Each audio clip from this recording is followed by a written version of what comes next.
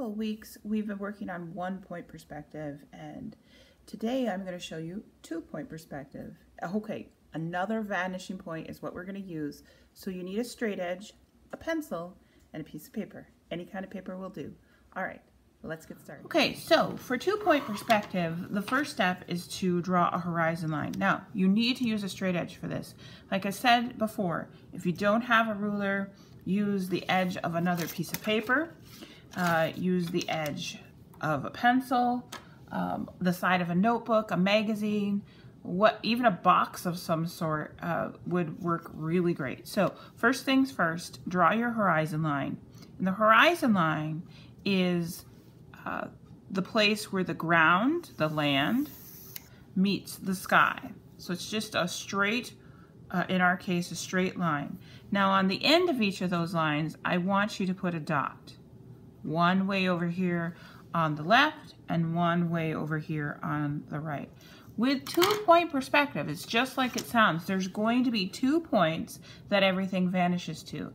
Now, when you want to use 2-point perspective is when you're drawing, most of the time, when you're drawing a box or some sort of rectangular prism or cube that you want to see things from the corner. That's the part that will be closest to you.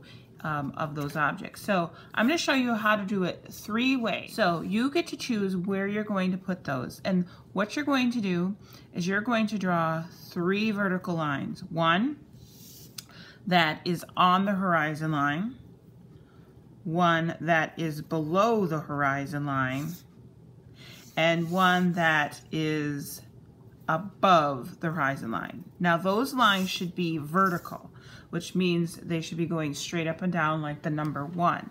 And I'm going to start with this one, and what we're going to do is we are going to connect the top and the bottom of that line to each of the vanishing points. And it sounds daunting, and at first it's very confusing, but once you start erasing a few things, it'll start to make more sense. Remember, it's okay to turn your paper, and if you need to put a dot on the bottom of the top, just to remind you that you are connecting, and I'm doing this really lightly at first, to both sides of my paper. And it does not look like a box right now, but this is the first step to making your box. So right now, if you use your imagination, you can see that the sides of our box, this is the corner, and the sides just kind of continue on and on forever. Well, that's not a very realistic sort of thing to happen for a box. So what I'm going to do is I'm going to decide how big I want this box to be. And I am going to draw another vertical line right between those 2 new lines on the left side and one on the right side. I've decided to trim mine down. Now you can go back and darken in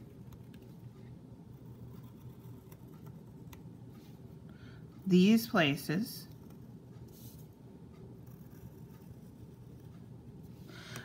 And now we have to do some erasing. You have to be careful and make sure you're erasing the right things.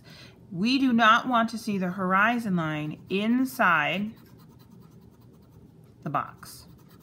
It should stay only on the outside. So carefully erase that. And then what you're going to do is get rid of the lines going all the way to the vanishing point that are on the outside of your box. Keep the horizon line. So right now, this side already looks a lot better, and I'm going to do the same thing going right here. Remember, drawing lightly is going to save you a lot of trouble. You won't be able to see those lines. All right, looks really good. I should have drawn my horizon line a little bit lighter, then it would have erased better here. But this is just a practice, so I'm not too concerned about that right now. All right, so I'm going to make 2 more boxes, one below and one above. Now, the same rule applies, except this box that I drew, you couldn't see the top of the box, you couldn't see down, or underneath the box, because it was the way it was placed on there. Now, these, you're going to be able to see either the top or the bottom. Start off the same way, and if you may need to make a dot on the bottom, and the top, then do that. If the dots are confusing you, then don't add the dots. Remember, you're only going to draw it to the vanishing points. I'm going to draw it really lightly. I'm going to be careful. It might actually go through if I'm not careful. Yep, I think it's going to touch that other box. I'm not going to be worried about that so much. So you can see the corner here. This would be a great way to draw a fence, wouldn't it? If this were a house, you could almost imagine it. Now, just like before, I am going to shorten this box. So I'm going to draw a vertical line right between and right between. Okay. I'm going to erase. I don't have to worry about the horizon line. I'm going to erase the extra because the horizon line is not even dealing, I'm not even have to deal with that on this picture, on this box. But, and I'm going to darken these in so you can see those better now.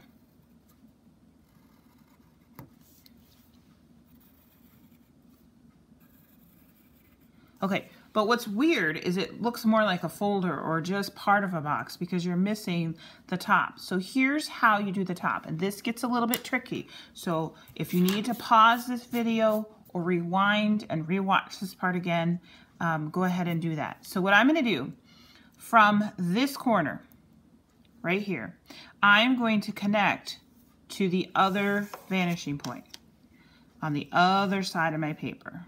It's the opposite one. Last time we did this line, it went over here, but this time I'm going to go this way. And with this corner over here, I'm going to do the same. So I line up my ruler or my straight edge with the vanishing point way on the other side. And I could draw all the way to the vanishing point, but what's the point? You can already see the top of that box. So let me erase this little bit of extra that I have. Isn't that amazing? So now you can see the top of my box. It's going to kind of feel the same and when we do the box that's floating in the air. We've got two that are on the ground, right? But we're going to make a floating one just for fun so you can see what that looks like. All right, so I'm going to draw from the top. I'm going to draw really lightly again. And the bottom of that line. I'm going to do the same going to the other vanishing point. Over here. You know what? I don't think I'm going to make mine go all the way because I doubt I'm going to have my box be that long. All right, so I have to decide how big I want my box. How about right here? Remember, vertical lines. Notice everything is drawn with my straight edge. There's not anything that I draw without the straight edge. All right, erase the extra.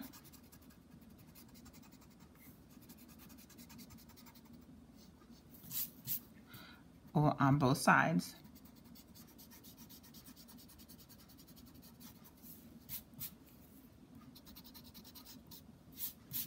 I always like to dust off my paper in between. Now, just review. So if you're drawing the bottom of the box and you're trying to find this line, no guessing. Don't just draw something in and say, oh, that's close enough. I want you to actually do it the right way. So make sure this, if you're on the left side of your box, now it's going to connect to the right vanishing point. So it goes opposite. Tricky business, but you can do it. I'm going to do part of it. I don't think it's going to go all the way. So I'm going to connect the right corner to the left vanishing point. It goes opposite when you're doing the top and the bottom of the box. All right, so this is not, this one's probably going to be your easiest if you drew this just right, and you don't have to worry about the top or the bottom. The two that are above or below the vanishing point where you have to draw the top or the bottom can be a bit tricky. But remember, everything except for the vertical lines connects to the vanishing point. Draw lightly. Give this a try. This is just practice. Send me a picture on Seesaw. You don't have to put it on Arsonia. Just send it to me on Seesaw I may give you some tips and reminders in my response. I might do a little extra, so look for that.